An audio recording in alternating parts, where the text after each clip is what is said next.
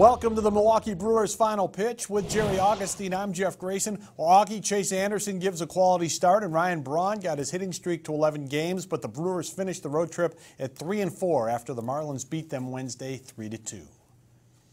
Yeah, you look at Chase Anderson tonight, threw the ball very well, needed to come back, have that quality start, made one mistake, a changeup to Bohr, who hit it out of the ballpark. But other than that, pitched a very good ball game. Ryan Braun just continues to swing the bat and lead this ball club. Hits 500 in the series, 400 on the trip. Let's give you some of the numbers. Brewers loses 1-3-2. The Marlins got 3 in the 5th. The Brewers got 2 in the 7th. Justin Bohr had a big home run. But the story for the Miami Marlins was Wei-Yin Chen. The Marlins starting pitcher went 6 1/3, gave up 2 runs. And here's Craig Counsell on the opposing starter.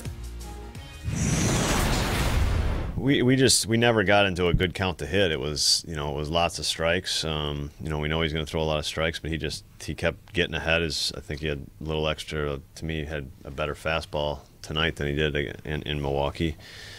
So it was good stuff, and he made you. We were behind in the count all night. Never gotten good counts to hit.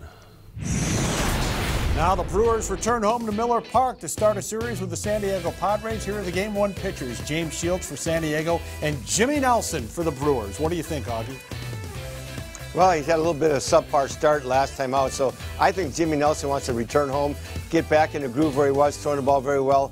They'll be back home. It'll be a fun game to watch. We'll see you Thursday night at 6:30 on Fox Sports Wisconsin when the Brewers take on the Padres. For Jerry Augustine, I'm Jeff Grayson. Thanks for watching the Milwaukee Brewers Final Pitch.